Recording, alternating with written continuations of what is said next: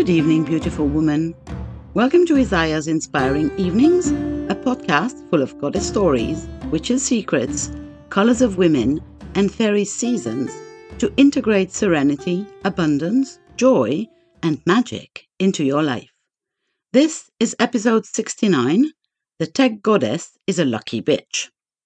I'm Isabel, Creatrix, magico-pragmatic inspiration mentor, tech goddess teacher, and traveling priestess. And this podcast aims to accompany you for peaceful and inspiring evenings. Isaiah's Inspiring Evenings is published very irregularly, and you will find more information and the references I am talking about on my website, isabel.com. Subscribe to the podcast on the platform of your choice to be informed of the publication of each new episode. If you like this podcast, you can support it by leaving stars, blue thumbs, and reviews on whatever platform you listen to me. The Tech Goddess is a lucky bitch. I'm celebrating the most incredible, amazing upgrade. It's a long story, so saddle up. So I recently decided to own that I'm a tech goddess and that I love to work with tech to help my fellow female spiritual entrepreneurs to expand their wings and rock the online world. And I bought myself a new computer that ended up being the exact best thing for me right now.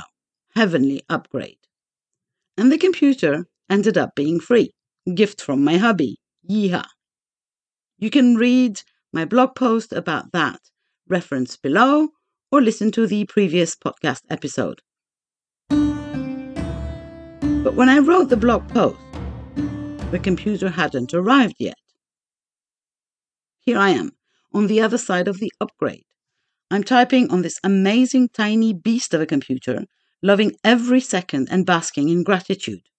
Plus, I gifted myself an extra huge monitor so I can finally see what I'm doing. Yeah, getting old. The ease, the joy, and the feeling of fulfillment are incredible. And they're not getting old. Every morning when I see it on my desk, a spark of joy rushes to my heart. Oh my goddess, how lucky and grateful I feel. And as you may know, gratitude and joy are two of the best manifesting tools there are. I know that too, in my head. But it really hadn't downed into my heart and body and soul until... Just listen on. Last Monday, I got an email from a logistics company telling me my delivery of a Longchamp bag was scheduled for Wednesday, April 27th between 2 and 6 p.m.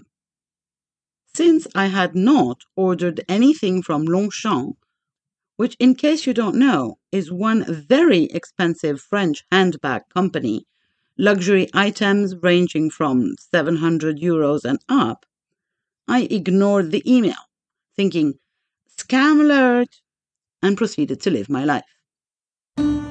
Last Tuesday, I got a voice message on my mobile phone from a so-called Diane from the same logistics company I'd never heard of, confirming the delivery of the same order and specifying that I could change the delivery time if I wished, simply by phoning her back. Ha, I thought to myself, these scammers have some nerve asking me to call them back on what is surely going to be a premium rate phone number that will empty my bank account.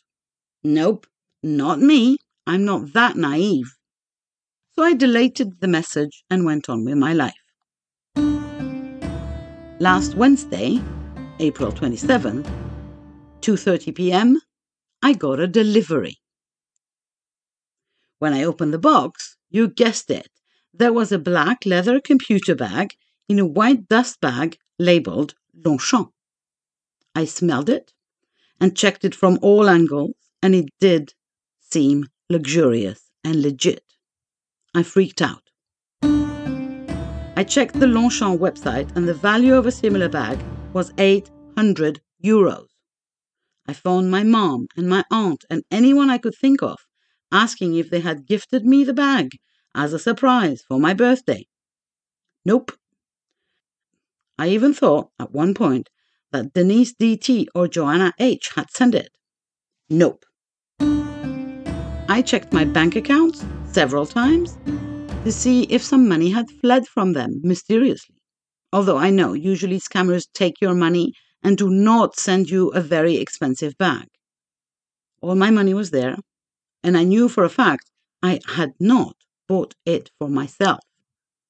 I could not, for the life of me, make sense of that delivery. On the box, there wasn't any mention of a sender. I went to bed that night really anxious, as if something bad was happening, or could happen any time. Anxiety programming is it. The bag was in the box. I hadn't dared taking it out.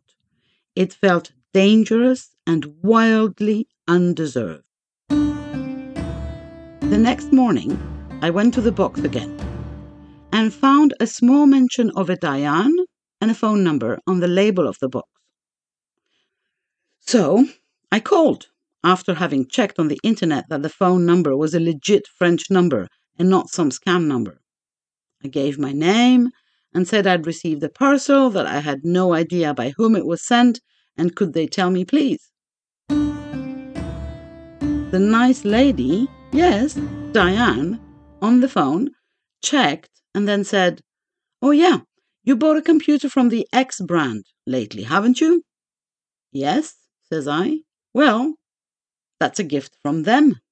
"Wait, what?" So I got a free computer and a free 800 bag for it that I had no idea I was getting? The tech goddess is a lucky bitch. Thank you, universe.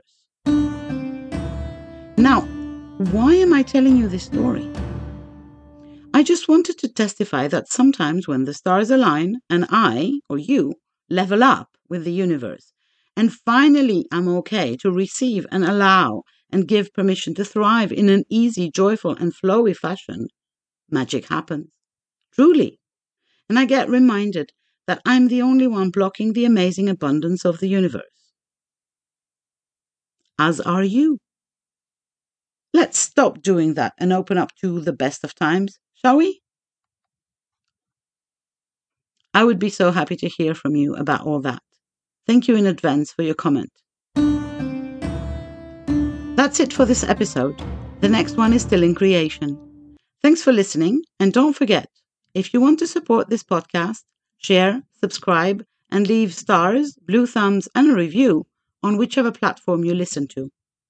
If you want to be accompanied in the change processes that life offers you, if you want to participate in the awakening of feminine energy in the world, live your life as a goddess, know the secrets of witches, and apply the rituals of fairies in your daily life, contact me on my website, isayabel.com.